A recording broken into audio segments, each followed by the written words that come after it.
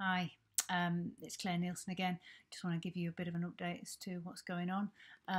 These are certainly interesting times. I've got to admit, I didn't expect to be in a place where there's bushfires, and there most definitely are.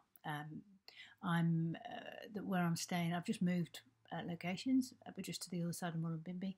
But the bushfires here are 14 kilometres away from where I'm staying now, and they are out of control.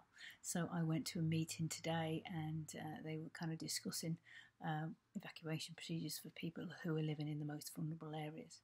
So the people where I'm now staying aren't concerned about that. Obviously, we're in the town here, but you get a gist. It is quite significantly.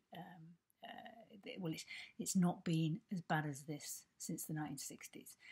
So this is unprecedented in this area.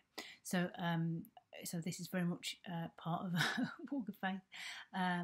Last night, I had the great privilege of working with some of the guys that I know spiritually, and we'd been given a mandate to contend in the spirit, and so we're believing that's going to make a significant impact.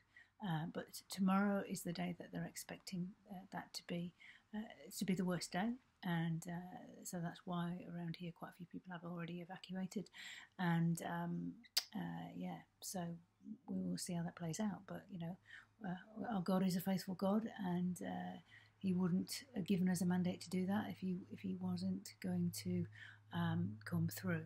So I will keep you posted. But interesting times. Speak to you soon.